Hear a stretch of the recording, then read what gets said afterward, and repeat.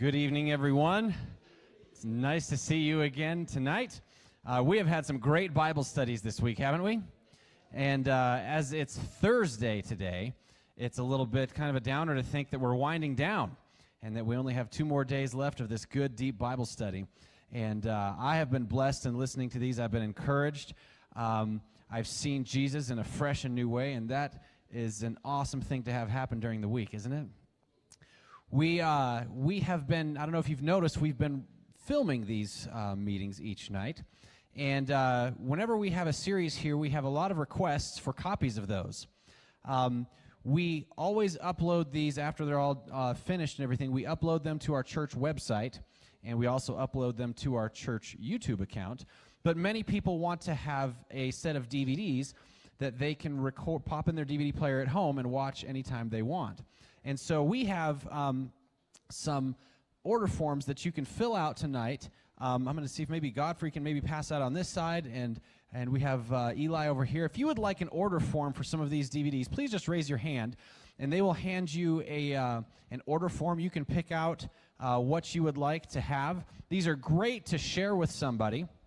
If you order them and you know somebody who's interested in studying the Bible, you can get a copy of those and gift that to them, and it's one of the best gifts I think that you can give is a study about the Word of God and Jesus and His relationship with them. And so these will be available not too long after our series. We go through quite a bit of work. In fact, Richard goes through quite a bit of work in putting these together and getting them packaged and ready to go. And we will let you know when they are ready to pick up. But these order forms are so you can have a copy or an extra copy to give away. You will also be able to order these on our church website at FranktownsSDA.org. That's FranktownsSDA.org. And you can order those there as well. But these are just great to have to continue on studying. We will also be having the worksheets, the study sheets that we've been looking at each night. We'll have those up on our website as well soon, so that when you go back and watch these again, you can go back to those worksheets and look and say, all right, what were those texts that he was talking about, and you'll have that as a resource in case maybe you're studying the Bible with somebody else and you want to go through that study as well. So as you fill those out, I will be in the back of the church right there at the end of our meeting tonight, and you can just hand that to me, or Godfrey will be back there, and just make sure we get those, and we'll take care of that and notify you as soon as those are ready for pickup. But if you've been blessed tonight, I know that you'll be blessed as you share that with somebody or watch it later on. And they're great to do Bible studies with other people if you invite them to your home and go through these videos. I know that you and your neighbors or whoever you watch them with will be blessed again as you go through these studies. We have an awesome topic tonight that talks about the never-ending love of God, and the topic is a love that will not let me go. And I can't wait to hear that. Godfrey, start us off with prayer as we begin. Let's pray. Father in heaven, right now, I am just so thankful to be in this place, to be gathered around this word, and to be able to behold your character. Reminded of that simple prayer in Psalm 27 where David says, "One thing have I asked of the Lord, that will I seek after, to behold the beauty of the Lord and to inquire in his temple."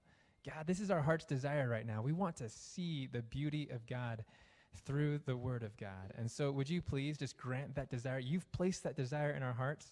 And so would you please grant that desire that you've put there? In Jesus' name we pray. Amen. Amen. Well, hello, everybody. So good to be here with you. Want to make sure everybody has the outline, Love That Would Not Let Me Go. If you happen to slip in without getting one of these, raise your hand right now, and we'll make sure that you have it. Man, we're so efficient. Everybody has the outline. Now, you're going to notice in the outline, if you haven't been here before, and this is your first night, I've provided a really wide margin, and I'm going to encourage you to take notes. There are going to be points along the way that I'm going to make, that I'm going to actually ask you to write down, to take a note on certain key points. I'm going to ask you at certain points to circle or underline key words, because as you've noticed, those of you who have been here with us night by night, this is less of a preaching series and more of a teaching series. We're actually trying to get in to the Bible and find out what it says about our various subjects that we've been looking at. And that requires a lot of thinking.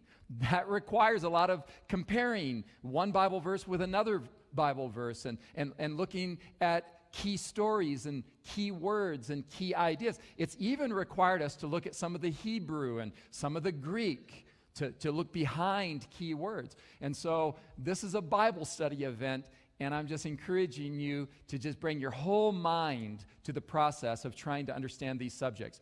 Tonight's topic is literally the subject that more than any other has impacted my own life. And so I'm going to pause one more time. I know we've had prayer, but I'm going to pray, especially for myself. I'm going to ask God right now that He would give me an extraordinary level of clarity. And would you pray that you would have an extraordinary level of comprehension tonight? Father in heaven, please, we want to delve into a topic this evening that I'm convinced if we can grasp it will change everything for us. We know that you're good. We've discovered that evening by evening. But God, this subject that we're about to crack open has the potential to persuade us at the deepest possible level that you are a God of selfless, other-centered, self-giving love in ways that we may never be able to fully comprehend. Lord, I pray that you would give me a high level of clarity tonight, and that your Holy Spirit would be upon the minds and hearts of every person here, so that comprehension and understanding would be brought to every heart. In Jesus' name, amen. All right, so I want to begin by asking you a simple question. Have you ever encountered something you were super familiar with as if for the first time? Something you knew, as we say, like the back of your hand or like your phone number. Not that we know our phone numbers anymore because we just push buttons now. But is there anything that you've ever encountered as if you had never seen it before, and yet you were familiar with that thing, that place, that subject? Have you ever read a book, for example, and you got through the whole thing, and then a few years later you read that book and you said something to yourself like, wow, that was in that book the whole time, and I read it and I never saw that? Let me give a few examples from my own experience. Last night I told you that my wife Sue and I purchased 20 acres one time, and we planted a garden and an orchard. We built a fence. We built a house on that piece of property. When we were all done cultivating that property, the house was built and we were living in it. We had been there for a number of years, driving back and forth up and down that mountain road and back and forth to the airport, 3 hours away. We knew the roads, and I was flying nearly every week, so a lot of driving back and forth. We knew the place. We thought we knew the place. Then one day we were in our home, and we heard this really strange, loud noise.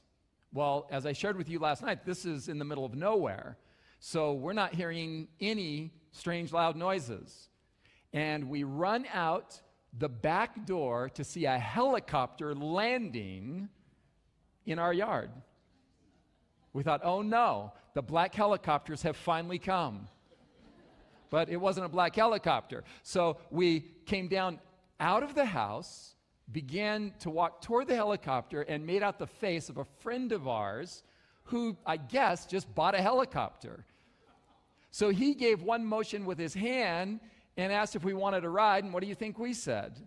Oh, of course we want a ride. Who doesn't want to jump in a helicopter and go for a ride? So we got in the helicopter and went up in the air, and he began to fly over our property, the 20 acres, and then beyond the 20 acres to the top of the mountain, and then down to the valley.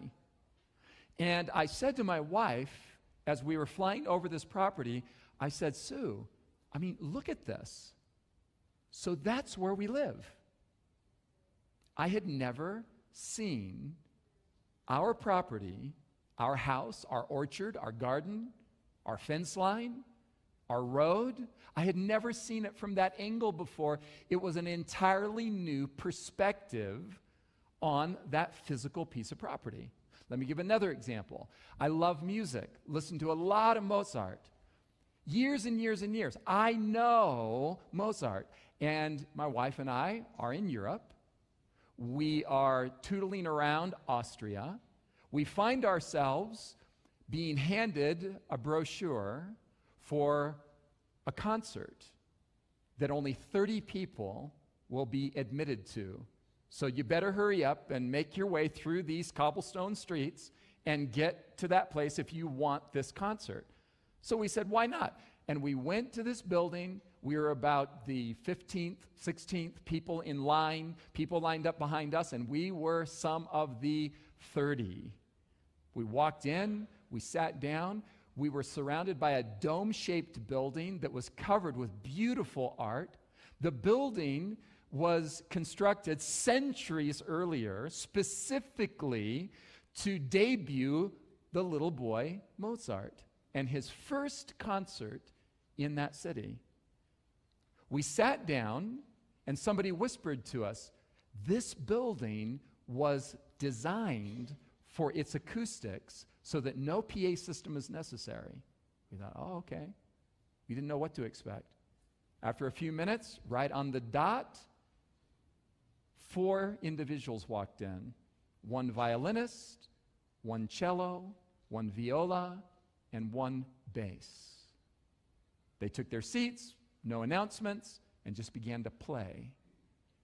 And the music that filled that room, like a Bose surround sound stereo system, was so beautiful that a few songs into it, I looked at Sue, she looked at me, and tears were forming in both of our eyes because of the sheer beauty of that music that we had never encountered in that way before.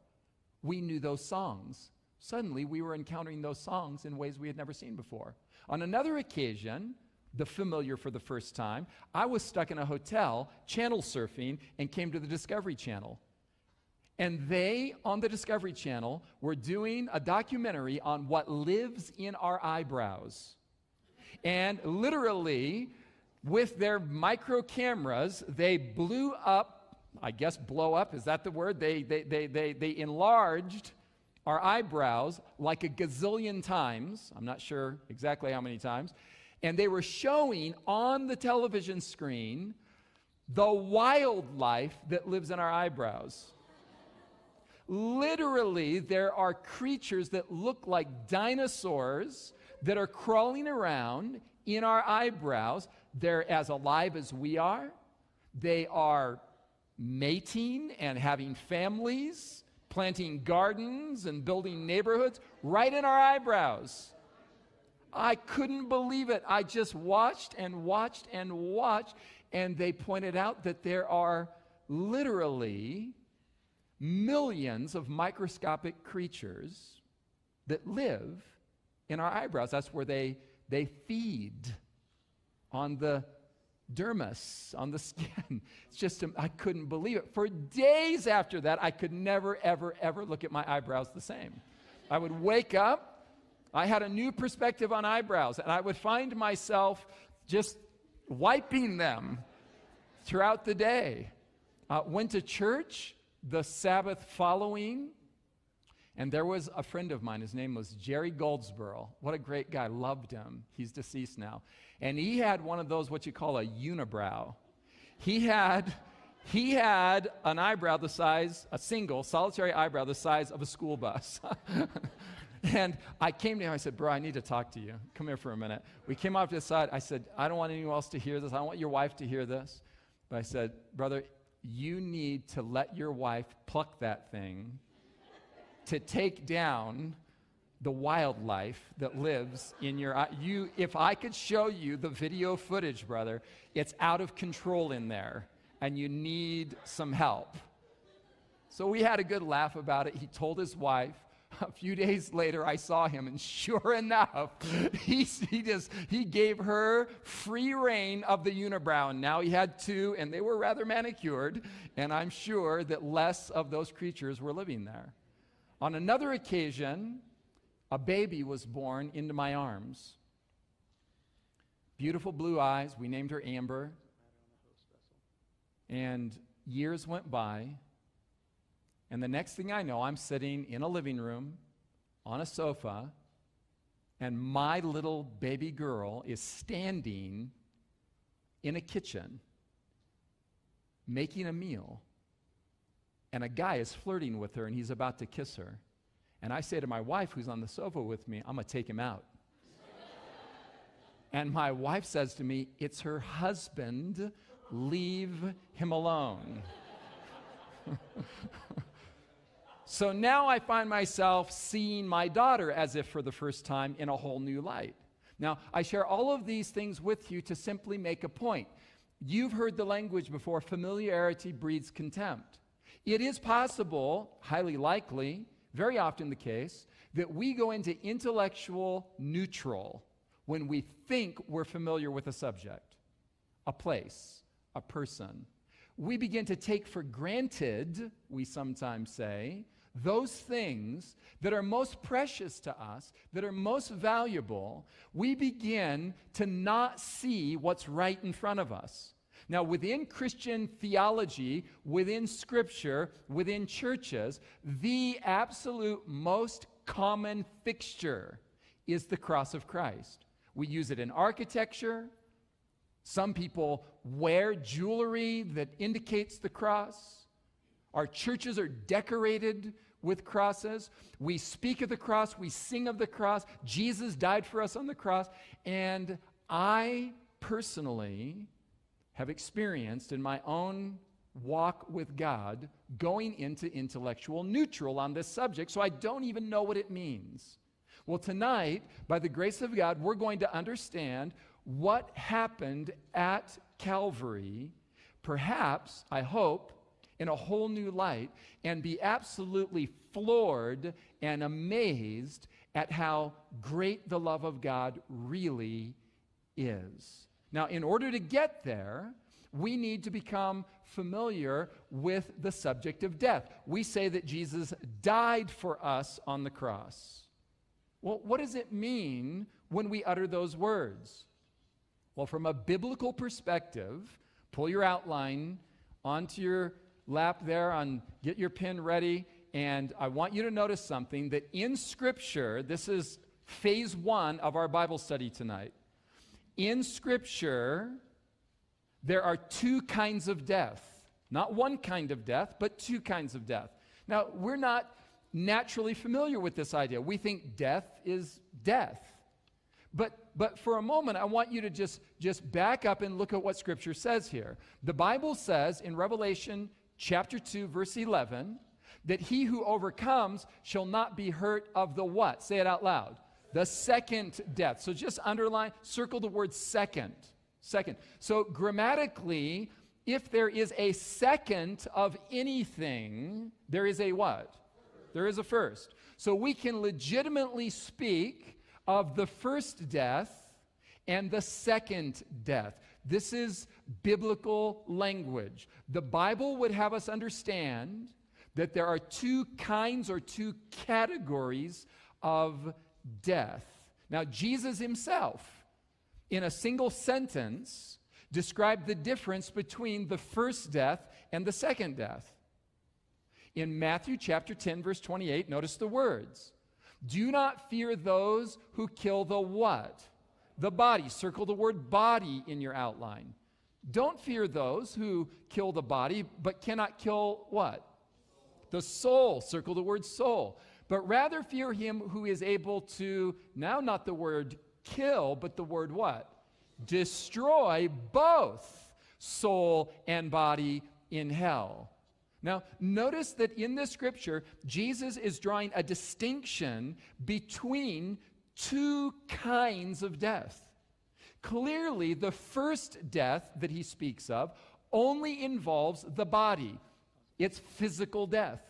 It's physical death of physical causes. Now, I've thought this through very carefully, and nobody's been able to give me anything in addition to this. There are 5 ways to die the first death.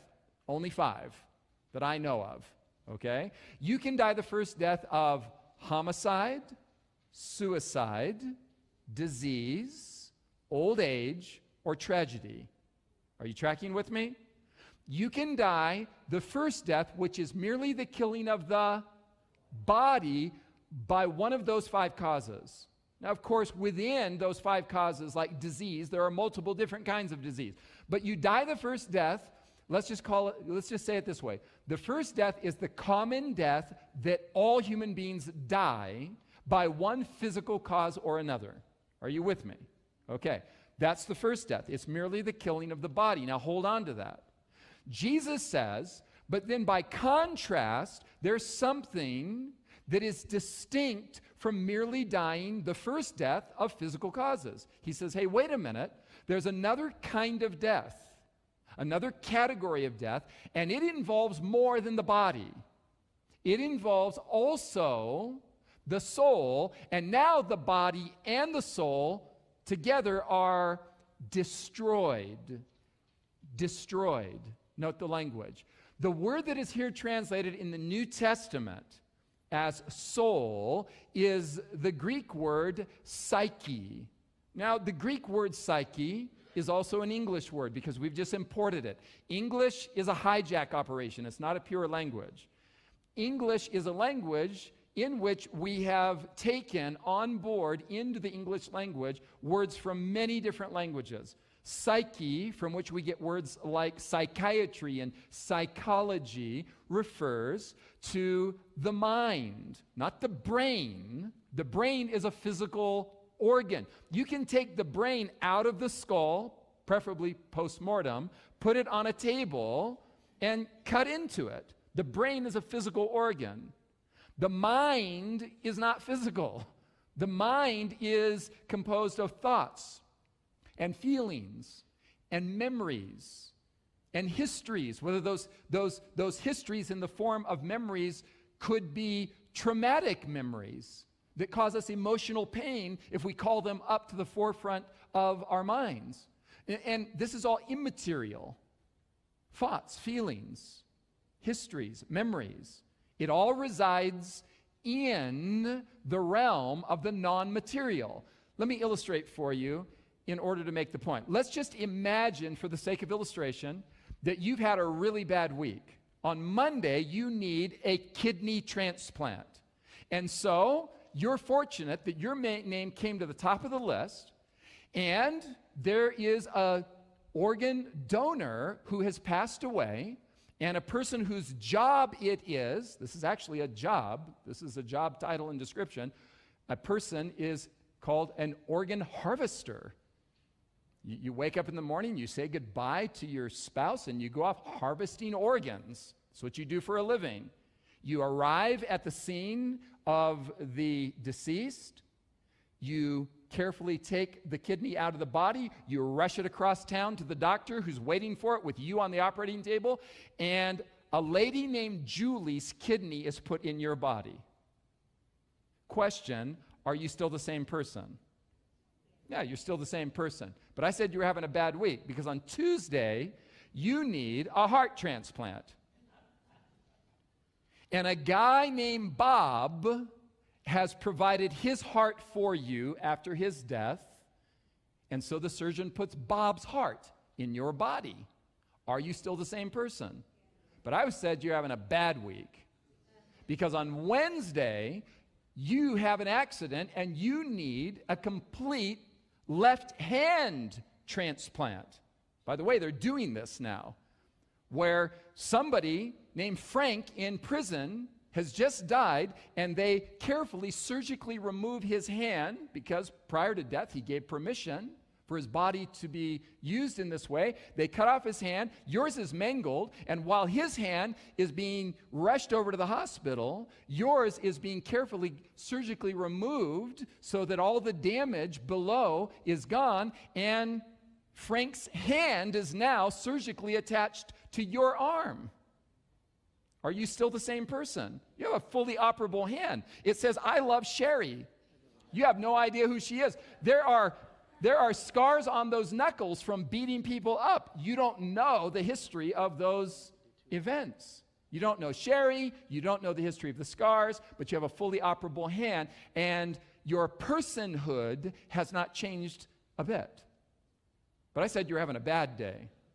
a bad week, because on Friday, you need a full face transplant. The first one of these that was done was in Paris. A woman fell asleep and her dog mangled her face. Don't even think about it.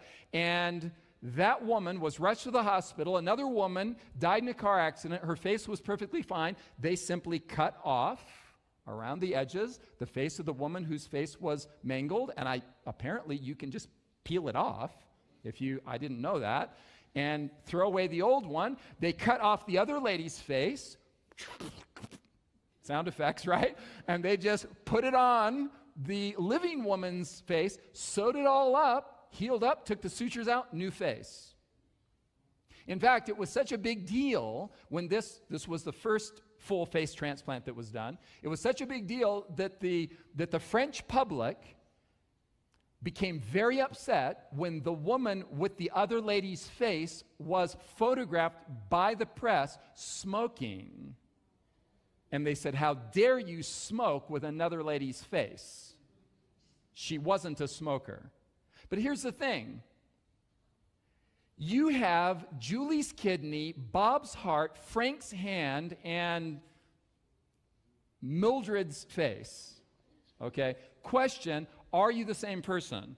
You're precisely the same person. Let's take this illustration a step further to make the point, because this is going to be groundbreaking for us tonight. If you get in an accident and your limbs, your arms and legs have to be removed, your personhood has not shrunk. You are still fully the person that you were. That's not to say you don't have trauma from the event, but you as a person have not been diminished in the slightest. Are you still tracking with me? So much so that, according to Scripture, when you and I die the first death, our bodies decompose in the soil. That's where you get blueberries and tomatoes and everything else, by the way. You didn't need that. Okay, so our bodies decompose. In fact, there is no new matter. Planet Earth. The same water with which you brushed your teeth this morning, Moses and Daniel brushed their teeth with thousands of years ago. It went through a filtration process, thankfully, but there's no new water in the system, and there's no new matter in the system. You and I are composed of essentially the same stuff tomatoes and blueberries are composed of, but arranged in such a manner as to be distinct, different from the tomatoes and the blueberries. Your body, my body, at death will decompose in the earth. But the Bible teaches that when a human being dies, the first death, something happens that we're about to discover. Watch this. Jesus was brought to a house where a little girl was sick because they wanted her to be healed. Luke chapter 8, verses 49 through 55 gives us this insight. But he was still speaking. While he was still speaking, someone came to him, a ruler of the synagogue's from the ruler of the synagogue's house, saying to him, "Your daughter is dead. Do not trouble the teacher." Okay, Jesus was on his way to heal the little girl. Now they've come and said, "She's dead. No need for you to come anymore." And now everybody wept, and they mourned for her, the little girl who died. But Jesus said, "Do not weep. She's" what? Not dead. Notice he speaks in a very strong imperative sense. He says, what you're seeing here is not death. This isn't death. She's not dead, but she's sleeping. And they ridiculed him, knowing that she was dead. But he put them outside. He took her by the hand, and he called, saying, "Little girl, arise." And her, notice the language, spirit returned, and she arose immediately. Note the language. You have here, again, a consistent pattern in Scripture. You have two dimensions to this human being. You have the physical dimension. That's the body that's laying there that is unconscious, that is dead. And Jesus says that's really not death. Because later on, he will explain what the Bible speaks of as the second death as the real deal. That's the death from which there's no resurrection. But this one, really, it's not of great consequence. Little girl, arise. She wakes up, and he says, give her something to eat. Okay, so this little girl was dead. Jesus called it sleep. And I want you to notice something in the passage. When this little girl is dead, there's something called her spirit that is not present to her body. Are you seeing that in the text? Yes. Okay. Now this is crucial. Keep tracking with me here. Speaking of Lazarus, a friend of Jesus, he said to the disciples, Jesus said to the disciples, our friend Lazarus sleeps, but I go that I may wake him up. He's sleeping, and I'm going to go wake him up. Then his disciples said, Lord, if he sleeps, he'll get well. However, Jesus spoke of his what? Of his death, but they thought that Jesus was speaking about taking a rest in sleep. Then Jesus said to them plainly, Lazarus is dead. Do you see what's happening in this passage? Jesus, with the little girl and with Lazarus, prefers to call that state of being what? Sleep. That's his preferred language. Why is that his preferred language? Well, he's a Hebrew. Well, he's God in the flesh. He inspired the Hebrew scriptures, and repeatedly, some 50 times in the Old Testament, when a person dies, it's called sleep. Now, when a person dies and it's called sleep, watch this. Ecclesiastes, Old Testament now, chapter 9, verse 5, the scripture says, for the living know that they will die, but the dead know how much? Nothing. Zilch. Nada. There's no consciousness in this dead state, in this sleep state. There's no consciousness. Are you still tracking with me? There are many scriptures to this effect. Another one in the book of Psalms says that the dead do not praise the Lord. Another one says in Scripture that the dead no longer have anything to do with anything that is done under the sun. This is Scripture. Okay, the Bible teaches that when a human being dies, the first death, there is utter and complete unconsciousness. So it makes sense for it to be called sleep, right? Because sleep is what we're familiar with as an unconscious state. So it makes perfect sense. Now watch this. Do you remember that the little girl who's dead, sleeping, when Jesus resurrected, what returned to her body? Her spirit. Watch this. Ecclesiastes chapter 12, verse 7, describing the event of death, says, then the dust will return to the earth as it was. That's just a poetic way of saying your body's going to decompose in the earth, okay? You're going to rot in the grave. That's what the Bible's saying here in a much prettier way. The dust will return to the earth as it was.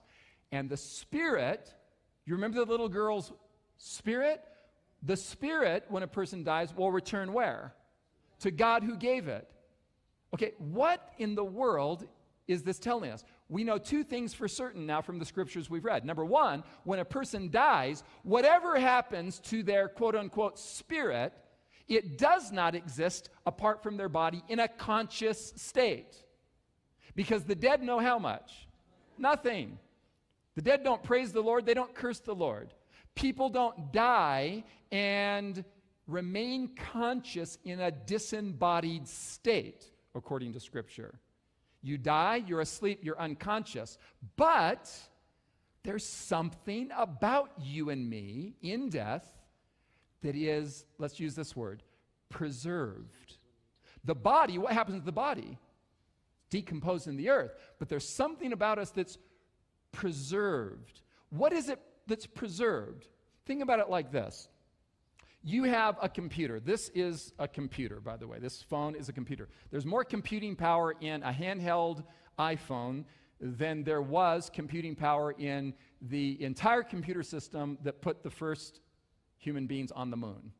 So you have a lot of computing power right here. Now, my phone is full. There's some 5,000 songs. There's countless photos, like 3,000 photos, 2,099 999 of them are of my wife, Sue, and then one is, I don't know what that one is. So it's full of photos, it's full of words. I dictate into it. I went for a walk today and wrote an article. All that data is there that came out of my brain into this phone, okay? This is a physical shell, but check this out. You have a computer, no doubt, everybody does now. Okay, you have a computer.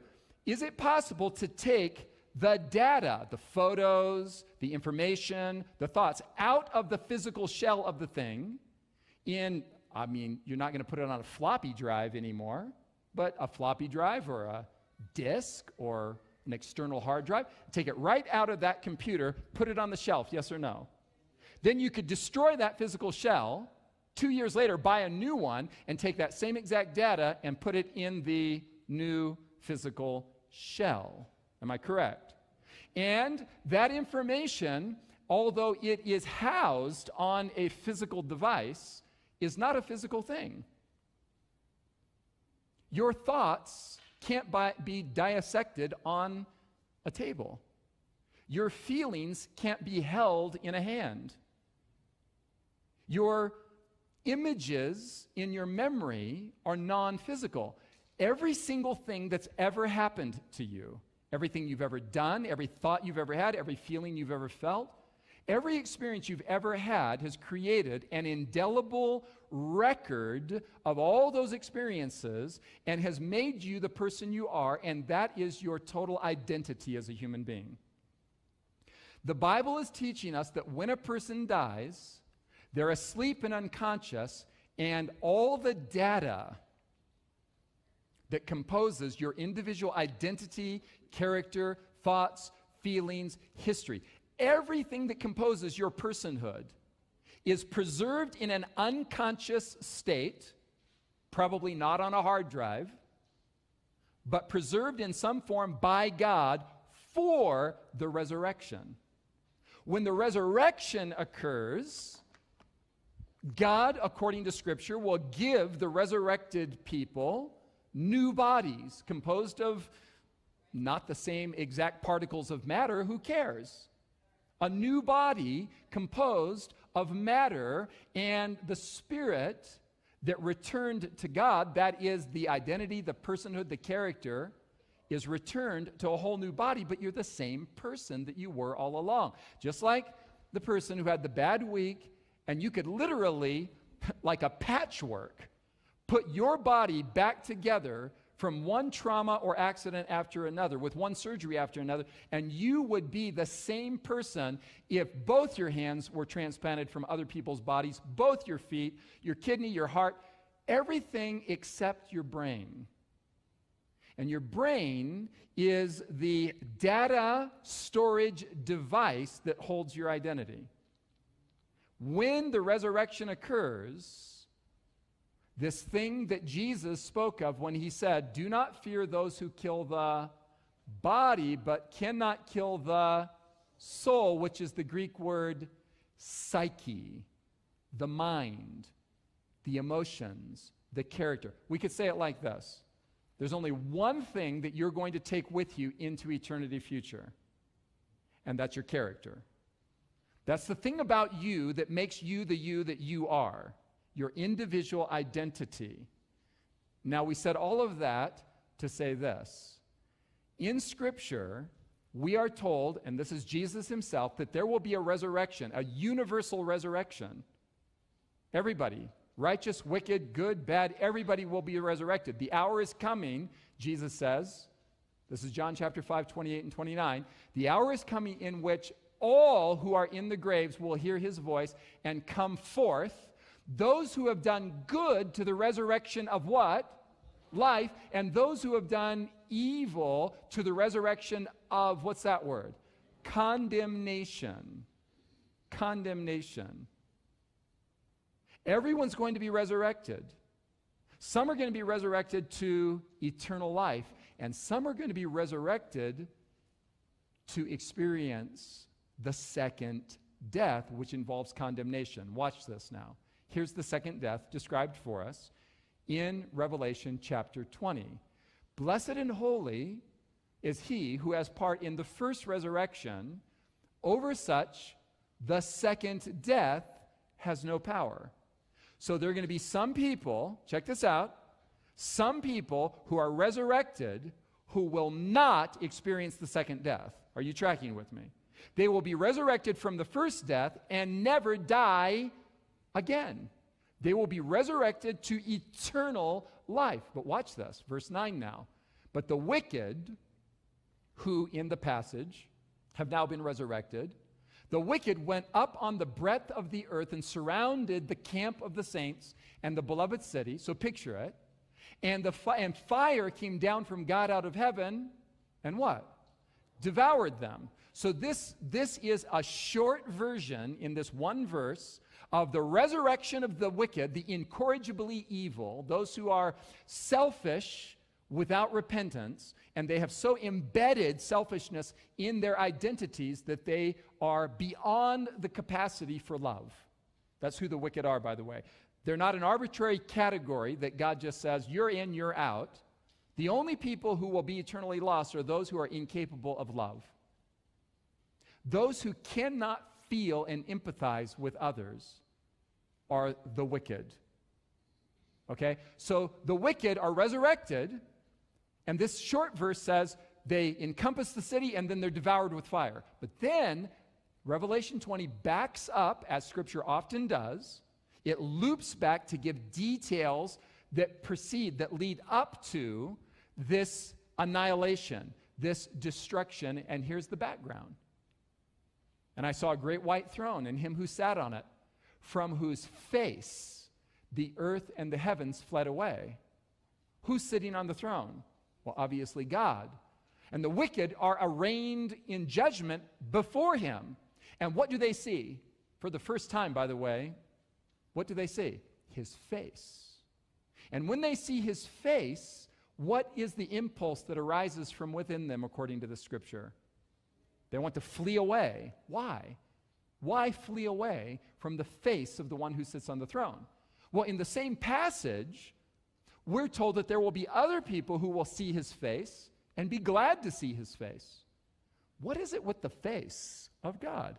Well, back in Exodus, Moses said, God, I want to see your face. I want to see your glory. And God told Moses a very, very simple but significant psychological truth. He said, Moses, you can't see the face of God and live. Moses, you can't see the face of God and live. Now, God is saying one of two things here. Track with me. He's either saying, if you see my face, all Italian mob style, I'll have to kill you. Or he's saying, if you see my face, you'll die. Either, if you see my face, I'll kill you, or if you see my face, you'll die. The Scripture is either describing something God will arbitrarily do, or the Scripture is describing a train of psychological events that will be set in motion by the encounter. Now, think about it this way. Is there anybody you've ever met that you perceived or thought or imagined was better than you in some way? Yeah. I mean, what was high school all about? That was pretty much it. Okay? So, in the psychological framework of imagining or believing someone is better than you, what do you experience in their presence? What do you experience in somebody's presence if you imagine? I mean, I say imagine because none of us are fundamentally better than any of us, but we sometimes imagine that somebody's better than us. What if you're in the presence of somebody that you think is far more highly educated than you and has just an awesome vocabulary? Are you inclined to talk in their presence? Or put it this way, you are at the board teaching a group of people a mathematics class. You're feeling like, man, you know some stuff. And Albert Einstein walks in the room. What's your immediate inclination? Just shut up and sit down. Give the dude the chalk and say nothing more. Because we become hyper-conscious of what it is about us that's out of harmony with what we perceive to be better than us. Right? Well, none of us are better than the rest of us. But I'm going to tell you something right now that this topic requires us to understand. God actually is better than all of us. On all levels, in every way, but specifically, God is better than us in character. God is morally superior to us. So when God says to Moses, Moses, you can't see my face and live, he's not saying you can't see my face or I'll kill you. He's saying, Moses, if you encounter me in all my holiness and righteousness for who I am, you will experience psychological, emotional meltdown. Your guilt will go off the charts in my presence. So I'm actually in mercy protecting you. Believe me, you do not want to see me, not in your fallen, sinful state. Now I'm in the process of saving the human race, and the day is coming when human beings will be able to stand in the immediate presence of God and feel perfectly at home there. Adam and Eve had face-to-face communion with God. But God's holiness, God's righteousness, God's utter and complete innocence and selflessness, if we were to encounter it, we would feel levels of guilt that we could not manage or navigate. And we would break down psychologically in his presence. This is throughout Scripture. Daniel encounters the Lord, and he says that my comeliness, my beauty was turned in me into corruption, and I fell like a dead man to the ground. All strength left my body when I encountered God, because my moral sin was in contrast to his righteousness. Isaiah chapter 6 tells us the same basic thing. Isaiah says, I saw the Lord high and lifted up in his temple. And when he saw the Lord, he said, woe is me, I am discombobulated. And everything about him began to fall apart on the inside, and he had to shield himself from the glory of God. So when the wicked are resurrected, before fire comes down from God out of heaven and destroys their physical bodies. Do you remember what Jesus said? Do not fear those who kill the body, but are not able to kill the soul, but rather fear him who can destroy both body and soul in hell. So the body is going to be destroyed. We just read about it in verse 9. Fire came down from God out of heaven and devoured them. But before that happens, they're standing before God face to face with the Almighty.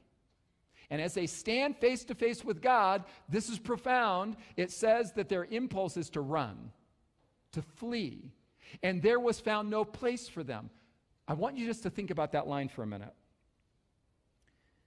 This is, I think, the most haunting, horrific, excruciating idea in Scripture.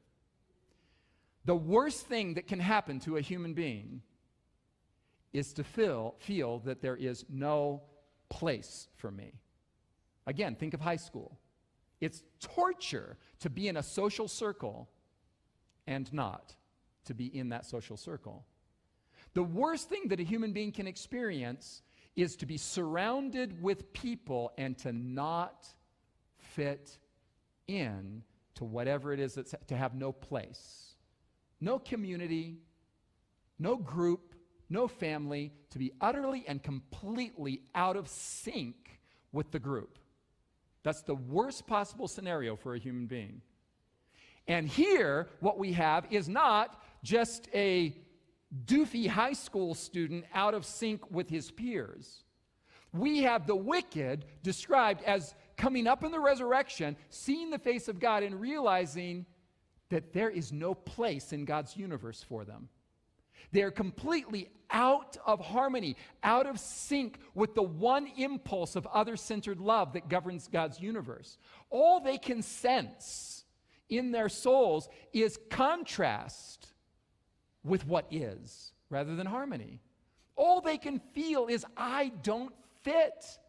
God is love, and his kingdom is love, and everybody is living for others. There's a statement in a book that you may want to read sometime, if you haven't, called Steps to Christ by an author named Ellen White. And in that book, she brilliantly lands on this topic and says that if, she's speaking hypothetically, God were to admit the wicked in to the company of the righteous, if God were to admit the lost into heaven, it would be torture to them, she says. Torture. Because they are out of sync with the system. And then it says that not only do they find there's no place for them, check this out. And I saw the dead, small and great, stand before God. So there they are, standing before God. There's his face. There's this excruciating feeling of disconnect. This whole system operates completely opposite to what I am. And then it says that the books were opened. Now, when it says the books were opened, don't picture, for the sake of illustration, yeah, you can picture God or the angels opening big, dusty books made of paper where with ink things have been written. But that's just metaphoric. The books that are described here is just the record, the memory, the reality of each person's actual life. The thing we spoke of a moment ago when we said that when a person dies, the body decomposes, and the spirit, the psyche, the identity, the history is preserved. That thing is now back in conscious operation in a body. And they stand before God. And the books of, I'm going to say it like this, the books in the presence of God's face, the books of consciousness are opened. And one author says it like this, that as the wicked stand right here commenting on this passage, as the wicked stand before God and they see his face, one author says what happens in that moment is every deed of their lives pass before their minds as if with letters of fire, and each one sees the part that he has played in the great controversy between good and evil. Can you imagine right now if by a snap of my fingers, everyone in this room was made perfectly conscious of every wrong thing you've ever done? What would that moment be like for you? Or what if I could push a button and on the screen, everything that you've ever done wrong in secret was played for the whole group to see? What would that moment be like for you? That just gives you access a little bit to the idea of what these people are experiencing. They're standing before God, and it's not just their bodies that are going to be destroyed with literal fire. What did Jesus say again? Do not fear those who merely kill the body. The second death involves the soul, the psyche, the mind, the memories, the character. And all of that is being opened like a book to their consciousness, and what happens. And another book was opened, which is the book of life, and they don't find their names there. And they realize that they are so out of sync with reality, with this kingdom, that they have no place whatsoever in life. And the dead were judged. What does it mean, judged? Well, the word judged means the dead were made perfectly conscious of. We sometimes say, hey, I have a friend, his name is Mike, and he has good judgment. I mean good discernment. Judgment is basically seeing things the way they really are. And the wicked are now seeing things the way they really are regarding themselves. Every one of us in this room, every one of us are to some degree, by some means, self-medicated. Now, I don't know what it is for you. It could be that you're self-medicated, praise God, by the gospel. And you believe that God's love transcends your guilt. But what about people who don't have any sense of God's love and they have to deal with guilt that is not resolved by love? Well, they're going for other ways of self-medicating. Are you tracking with me? Every one of us is evading the reality of our shame or liquidating our shame by the grace of God. And the wicked have unresolved shame, unresolved guilt. And as they stand before God, it all comes to the surface of consciousness. And the dead were judged according to their works by the things which were written in the books. Everything is coming into the open now. And the sea gave up the dead who were in it, and death and hell, that's the grave, were delivered up the dead who were in them, and they were judged, each one according to their works, and then death and Hades, the grave, death itself, were cast into the lake of fire. This is the second what? Death. Now we're back full circle. So here's where we've come from so far. We've said that the Bible teaches that there are two kinds of death. The first death is merely the killing of the body, and the entire personhood, identity, and history of the individual in the first death is preserved for the resurrection. Everyone dies the first death, and everyone will be what? Resurrected. When everyone's resurrected, they're going to simply resume and pick up right where they left off with the same character, same memories, same history, same person. The righteous will go into everlasting life and never experience the second death. The wicked will stand before God, and every deed of their lives will be reckoned in their conscience. And when they experience the full ramifications of their shame, fire comes down from God out of heaven and devours them on a physical level. So now, what Jesus said was going to happen is complete. The destruction of both body and soul. This is what theologians call annihilationism, as opposed to eternal torment, which we're going to look at in another presentation.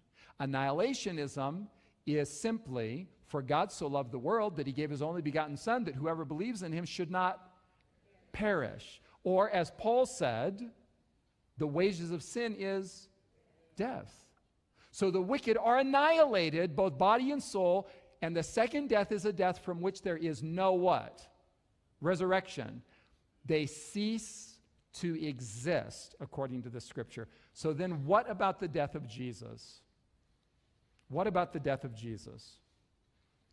Logically, if it's the second death that you and I need to be saved from, it is the second death that Jesus must deal with. Let me say that again.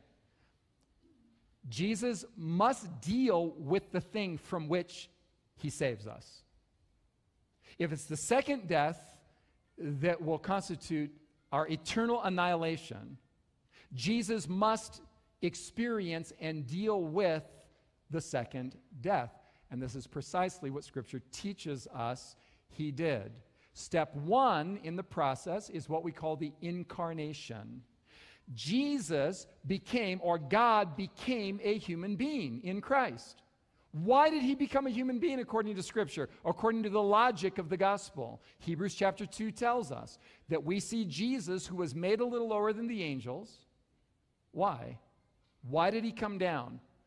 For the suffering of death. Crowned with glory and honor, that he, by the grace of God, might what? Taste death for who? Everyone, universally. So, question. Jesus became human. Why? So that he could taste death for everyone. Okay, hold on to that thought. Verse 14 says it this way. Inasmuch as the children have partaken of flesh and blood, he himself likewise shared in the same what? Flesh and blood, so that, in order that through death he might destroy him who had the power of death, that is the devil. So again, in this passage, why did Jesus become human? In order that he might suffer and die. Because think about it. If he doesn't become human, he is only 100% divine and transcends the possibility of death. He becomes human in order to submit himself to the limitations of human physical nature in order to suffer and die for us. And the Apostle Paul says it this way. He says, let this mind be in you, which was also in Christ Jesus, who being in the form of God, did not consider it robbery or something to be held on to be equal with God, but made himself of, notice the words, no reputation. Hold on to those words. Taking the form of a bondservant and coming in the likeness of men, and being found in appearance as a man, what did he do? He died. Even the death of the cross. Again, there's a logical bridge between the incarnation and the cross. Jesus had to become human in order to experience suffering and death. That's the point. Now, I told you to hold on to those words, no reputation. The one who was equal with God became of no reputation. It's the Greek word kenosis, which literally means just to empty. Like a glass full of water and you dump out the water, the glass is now what? Empty of its content. That's the point of the word. So the New International Version renders the text, let this mind be in you, which was also in Christ Jesus, who being in very nature God, did not consider equality with God something to be grasped, but made himself nothing. That's the word the NIV uses for kenosis. What does it mean for Jesus, the one who was God, to become nothing, to empty himself? Well, Scripture tells us that he, as God, becoming human, emptied himself of the three great omnes: omnipotence, omniscience, and omnipresence. What is omnipotence? Well, you hear omne, that's all in Greek. What is omnipotence? What is potence? Power, all powerful. Regarding power, Jesus himself said in John chapter 5, all of these scriptures are in your outline, by the way, for notes. Jesus said, I can of mine own self do nothing. He, as a human, was utterly dependent on the omnipotence of the Father to perform those miracles through him and to raise the dead. He didn't have personal omnipotence operable in his incarnation, according to Scripture. What about omniscience? Well, Scripture says, what is omniscience, by the way? It means you know everything. For God, there's never an aha moment. He never says, whoa, I never thought of that before. Ever. God knows everything. Okay? But Jesus comes into the world, God comes into the world in human flesh, watch this, and the Scripture says that the child grew, this is Luke chapter 2, the child grew in stature, that's in physical stature, and he grew in knowledge and wisdom and favor with God and men. To grow in knowledge means to learn things you didn't what? Know. As a full adult, Jesus explicitly said, no man knows the day nor the hour of my second coming, not even myself, but the Father only. Clearly, Jesus says, I don't possess omniscience. Okay? Why is this important? Well, check this out. When Jesus begins to enter into his suffering and death for you and me, notice what happens. And this is the punchline now. Then he said to them, Jesus said to the disciples as they're walking into the Garden of Gethsemane, my soul is exceedingly sorrowful, even to death. Stay here and watch with me in Gethsemane. What do you think the word soul is in the Greek? Take a wild guess. Psyche. Jesus in Matthew 10 had said that the second death includes the killing of the body and the psyche. And now, when Jesus begins to suffer for us, he clearly tells the disciples, I'm experiencing a death of psyche, a death of soul. Mentally and emotionally, I'm undergoing something excruciating here in my mind. In this part of the narrative, nobody had tortured his body yet. No nails have been driven through his hands. The crown of thorns has not been pressed on his head. The Roman soldiers have not beaten him. Not one act of violence has been perpetrated on him, and yet he says right here, right now, in Gethsemane, with no physical violence, I'm dying. I'm dying at the soul level, at the psychological level of my being, and it's the same word. Now, when Jesus describes to the apostles this death that he's experiencing in his psyche, it says he went a little farther and he fell on his face and he prayed, and the disciples can hear in the distance as he's praying, oh, my Father, if it be possible, let this cup pass from me. Nevertheless, not as I will, but as you will. The cup is a metaphor. It's a symbol. It's not literal beverage. Jesus is experiencing what the Bible calls elsewhere the cup of the wine of the wrath of God poured out without mixture into the cup of his indignation. In other words, do you remember what we saw that the wicked experience as they stand before God in the judgment? What do the wicked experience as they stand before God in the judgment? full awareness and consciousness of their sin in contrast to his holiness, his righteousness. In other words, they experienced the weight of their sin, the weight of their shame upon their conscience. Jesus is telling us in this prayer that he is experiencing the full weight of sin upon his conscience. So much so that Luke's gospel tells us that right then in Gethsemane, God the Father sent an angel to strengthen Jesus, the implication being that Jesus would have died in Gethsemane and never reached the cross if God had not especially intervened to save his life with strengthening, comforting words. Remember, you're my son in whom I'm well pleased. Why? Because Jesus was experiencing the weight of our sin upon his heart, so that when he came to Calvary, he cried out, my God, why have you forsaken me?" I want you to notice something here. Jesus did not say anything about what they were doing to his physical body. Listen very carefully. Jesus didn't die of merely physical causes. Jesus died, he said, of another cause. We said that the first death, you can die from 5 physical causes, and we named them. But the second death involves the psyche. Jesus, according to Isaiah 53, a messianic prophecy that pointed forward to the cross, it says, all we like sheep have gone astray. All human beings. We have turned everyone to his own way, and the Lord, the Father, has laid on him the iniquity of us all. Now imagine what it would be like to be perfectly conscious of and to bear your own guilt and sin, just one solitary human being.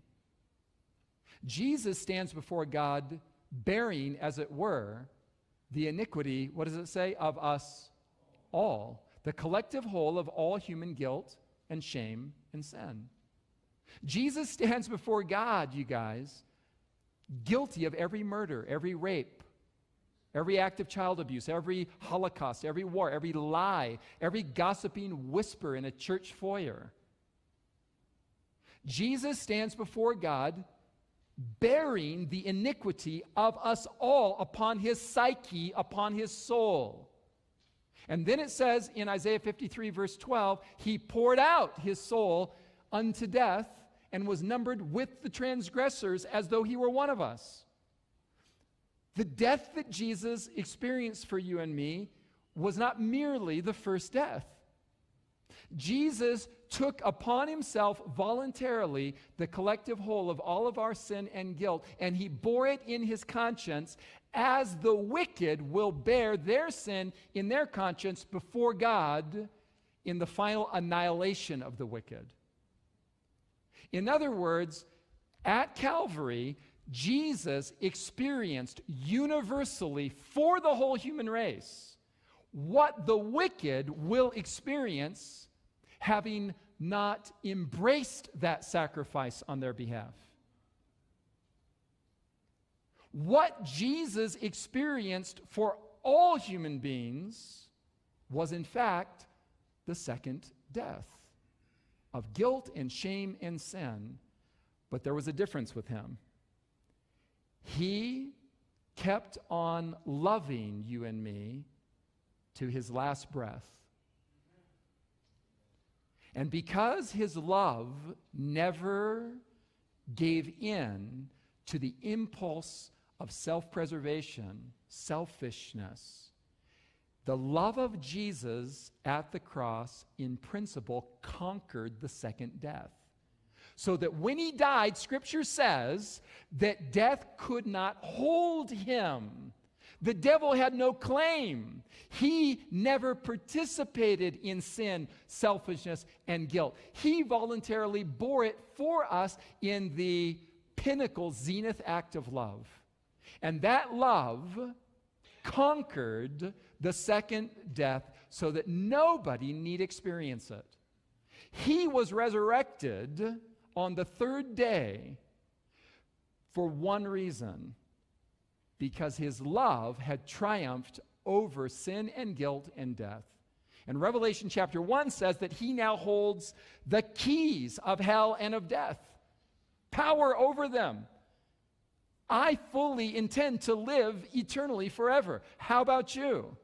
There's no reason for any one of us to die the second death.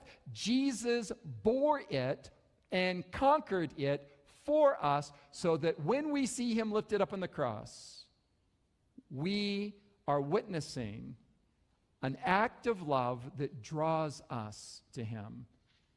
Essentially, what we've learned this evening is that the cross proves that God's love, God loves you, God loves me more than his own existence, more than his own life. When Jesus went to the cross, he was willing to die forever to save you and me. He laid down his life to save us. And that love, once we see it, exerts such a power over our hearts and minds that we are drawn back to him in loyalty and trust and love. This evening, we would like to give you an opportunity to respond to what we've discovered.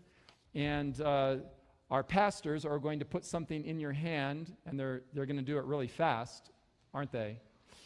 And as they put this in your hands, I want you just to work through this with me. It's short and to the point. We would like to communicate with you. We would like you to communicate with us. I would love to know if these things are making sense, and I want to give you a tangible opportunity to respond to the things we've been learning night by night by night.